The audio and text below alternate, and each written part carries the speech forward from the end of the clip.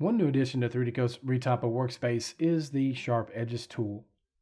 It allows the user to select edges or edge loops in order to mark them as sharp, to which 3D Coat will split the normals during the baking process.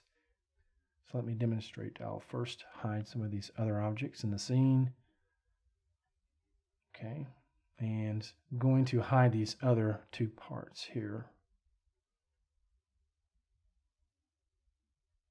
All right, as you can see, I have relatively sharp edges on this model, so I can hold down the Shift key to select entire edge loops, and you'll see that it marks them as purple or a dark pink. I can single click to select an edge, or again, hold down the Shift key to select entire contiguous edge loops.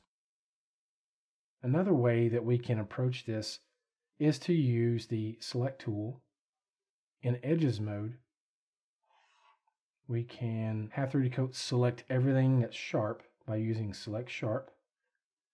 In this dialog, as I begin to drag this slider, I'll see a preview.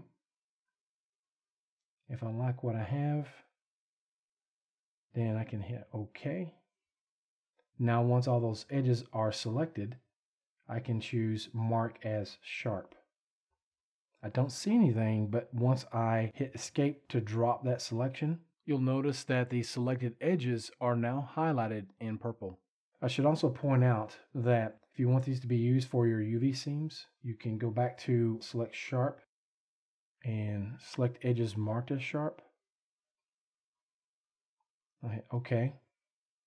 Now I can choose Set Seams.